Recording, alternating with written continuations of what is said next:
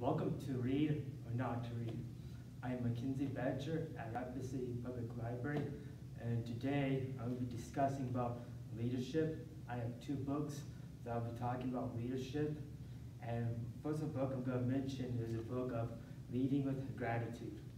This book right here is called 8 Leadership Practices for Extraordinary Businesses Results.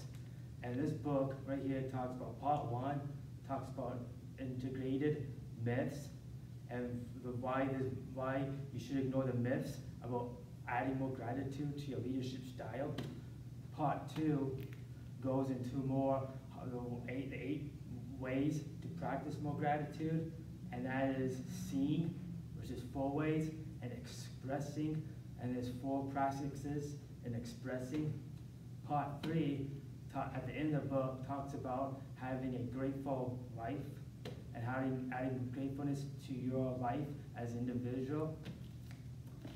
The second book I'd like to mention is by John Maxwell, 21 Infallible Laws of Leadership. And this book, John Maxwell talks about his 21 laws to follow as a leader. And I'll explain one of the laws is law of process, and that is trust the process. Leaders are made not in a day, but the choices they make on a daily basis. And there are plenty of other laws in this book of how to become a better leader. And also at the library, we offer numerous other books that can help your leadership style and help you grow more as a leader.